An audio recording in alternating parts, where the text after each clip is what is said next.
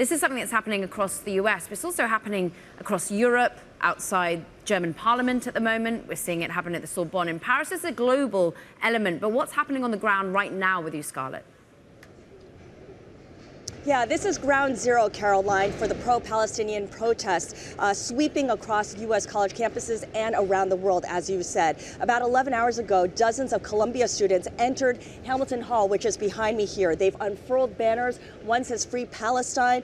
On the other side, there's another banner in front of Hamilton Hall that says Intifada in red. As you mentioned, they've barricaded themselves inside. They're occupying the building. They've covered security cameras with black trash bags. And this is a building that is, of course, storied because it has a history of student occupation. In 1968, students protested against the Vietnam War. In 1985, students took over Hamilton Hall to demand that Columbia divest from companies that do business in South Africa during apartheid. And it is from that they take inspiration in making their demands this time around. Clearly, this is an escalation, Caroline and Ed, from the encampments that Columbia and Barnard students set up about 2 weeks ago out on the South Lawn in front of Hamilton Hall when the president of Columbia, Manu Shafiq, testified before Congress. The school had given students a deadline of 2 p.m. yesterday, to clear the encampments. Some did, but clearly some had chosen to double down.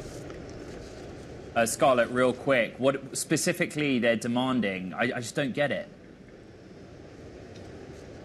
Yeah, what they're demanding is financial transparency when it comes to the almost $14 billion endowment that Columbia has, as well as divestment. Divesting from Israeli companies and companies that do business with the Israeli government. Now, that's obviously easier said than done, given that endowments don't just invest in companies and bonds directly. They invest in private equity, hedge funds, hard assets. So it's difficult to untangle all of that.